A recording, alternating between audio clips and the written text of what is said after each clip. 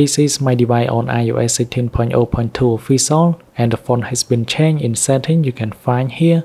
It does not require a jailbreak, so if I go to general and about, you can find this on 16.0.2 official.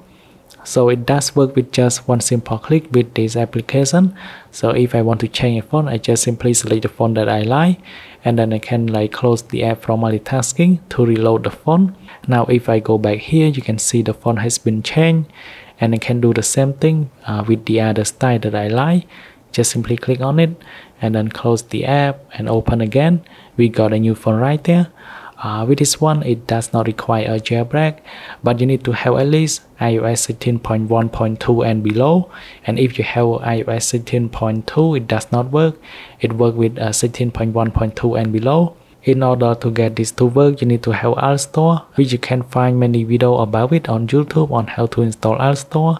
And then you can go ahead and install this application, and I will link it in my comment section. You can go ahead and do it. From a very long time, I think this is the first time that we are able to change a font without having to use Cydia or jailbreak. Thanks for watching. I hope you like this quick update.